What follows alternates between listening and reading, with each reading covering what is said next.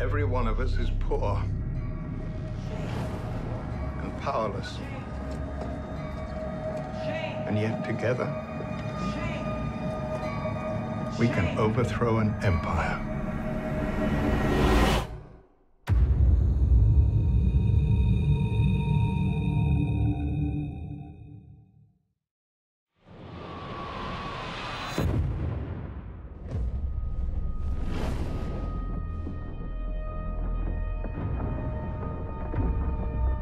Winterfell is mine. Come and see.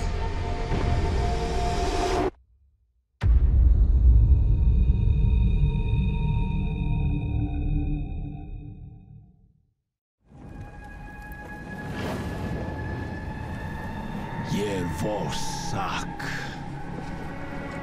Yorak mahake sonyeri. Khalesi vosi.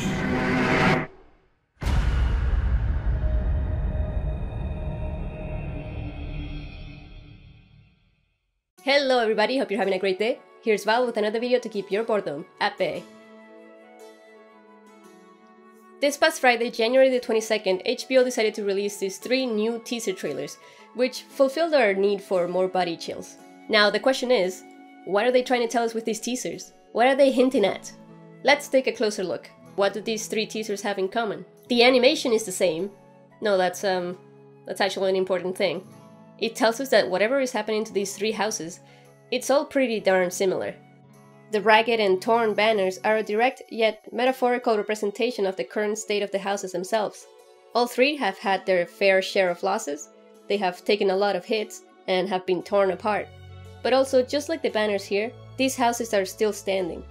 Then there's the other obvious similarities, like the dark choice of colors and audio, and the fact that each sentence being said is a threat to each house from an outsider.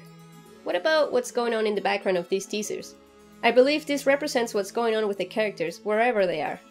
In King's Landing, everyone's intentions are kept in the DL, you know, in the down low. Everyone's been fairly quiet and calm about it so far, like the calm and slow sunset we see here. This sunset may also represent the dark times that are coming, the light that is going out. In the north, we see a stormy sky, which can definitely represent the war and the fighting that has been going on there. Lots of intense and clashing emotions, like the intensity of the wind and the energy in the clouds that create lightning bolts. In the last trailer, there's a huge fire. That's all I got. No, but seriously, this is one of the hardest to interpret. This intense fire could represent an intimidation battle going on between Daenerys and the Khal. It could also be referring to Dany's internal emotions, very wild and strong, but very hopeless as well, represented by the barely visible light of the sun. What if it's depicting the destructive power of her dragons, or even herself? Could this be depicting the mess and ruins that Dany has left behind in her path? This then would be showing how everything that she's been trying to build is just falling apart. She tries to create something good, and all she creates is destruction. Rising Flames could refer to the rise of her as a character as well. Or it could simply be the reminder of the fire that she walked into the last time she was a Khaleesi. The fire that allowed her to be reborn, to hatch her dragons, and to earn the Khalasar's respect. Now let's talk about what's being said in each of these. The Lannisters are being threatened by the High Sparrow. The Starks are being threatened by Ramsay Bolton. And the Targaryens, pretty much just Dany, is being threatened by the Khal that captured her, most likely Khal Jaqo. I also believe these lines are from Season 6 dialogue, and not recorded just for the teaser trailers. That is how Game of Thrones trailers work usually. The High Sparrow says, "We are all poor and powerless," so he is clearly talking to the peasants of King's Landing. And then he says, "But together we can overthrow an empire." This echoes what he said to Lady Olenna last season. "You are the few, and we are the many." Ever since that conversation, we, the viewers, have understood how much power Cersei gave the High Sparrow when she allowed him to restore the Faith Militant, one of her many poorly planned political moves. We can also hear the Septa repeating the word shame in the background, which reminds us of how much intimidation power Cersei has lost. She thought that by restoring the Faith Militant, she would be earning their allegiance, and that she would be able to use them in her favor. But she failed to realize that this type of corruption is one of the things that the Faith Militant disapproves of the most. The gods are the only ones they serve. Religion is their law, and in their eyes, the royal families in power are the biggest sinners. Predictions. I think we can safely assume that a peasant revolt is about to happen in King's Landing. But last time the Faith Militant rose in rebellion, it took over 6 years for the royal families to be able to disband them completely. And right now the crown cannot afford to fight them off, especially while the War of the Five Kings is still going on. The Greyjoys are still a threat, and Daenerys may still show up. So if a rebellion does happen from the inside of King's Landing, things are looking very bad for the Lannisters. Ramsay says, "Winterfell is mine. Come see." Pink letter. Pink letter? Pink letter. Pink letter. Pink letter. Pink letter! Yes, this could finally be the pink letter we've all been waiting for. If you haven't read the books, then don't worry, I won't spoil this. All I will say is what you can probably already guess. Ramsay sent a letter to Jon. Pink just means it came from the Boltons. This letter didn't just say, "Winterfell is mine, come see." It said a lot more than that, but that was basically the message. A threat and a taunt. Some people are saying that if Winterfell is Ramsay's, then this could mean he killed Roose. Last season, after his marriage with Sansa, we heard him say to her that he'll be Lord of Winterfell one day. So he wasn't yet. Could it be true that he finally snapped and killed Roose? And probably Walda as well, and her unborn child? Ugh. Or is he just lying to Jon for the sake of making him angry? Predictions. This has been called the Battle of the Bastards, so who do you think will win? Jon or Ramsay? I think looking at the character arcs will help us here. It seems like both of them are reaching a turning point.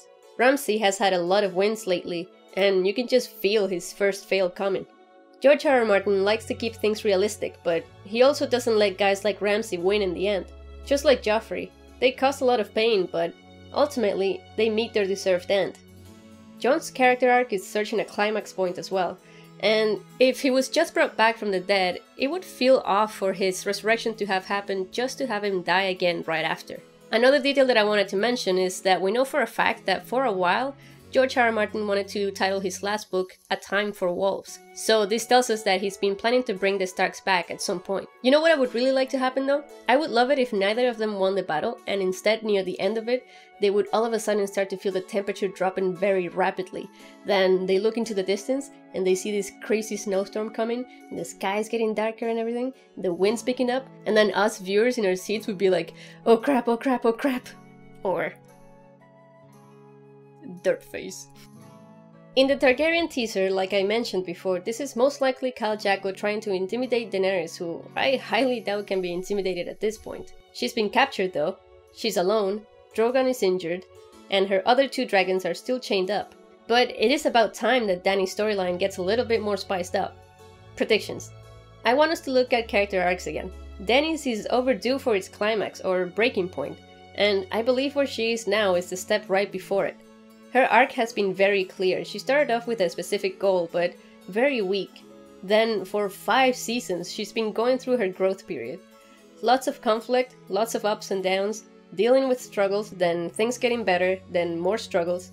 She even hit a point where she wondered if her goal was the right thing to pursue, and she began to change her mind about it, which is very common to see as a peak in a character's arc. Now, she seems to be hitting a crisis point, which is another common last step before the breaking point. This is not where things will end. This is only the last needed build-up. What other hints do we have? A few statements from people involved in this season's production who revealed that the dragons would be massive in Season 6. This tells us that something major is definitely going to happen in Dany's storyline. I don't think they're going to spend that much money on dragon CGI for nothing. Imagine if the Dothraki just killed her dragons and Dany was stuck forever in Vaes Dothrak with the Dutch Colleen. I mean, how lame of a character arc end would that be, right? If all of these teasers have so many things in common already, could it mean that the outcome of these threats is something that all the houses will have in common as well? If you think about it, all 3 of the backgrounds are things that get better. A sunset means there will be a sunrise. After every storm comes a calm. And fires always go out as well, and new things grow from the ashes. Hopefully HBO gives us more hints.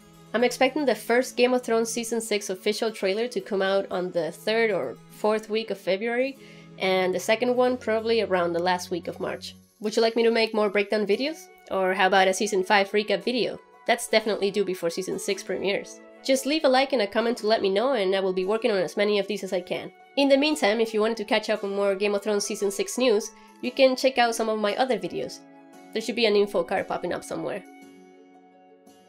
Or if you were interested in some behind the scenes stuff for this channel, you can go check out Because Views, a new channel I just started with Chris from Smokescreen. I will be uploading some stuff there very soon. Thank you so much for watching again, and I will see you in the next one!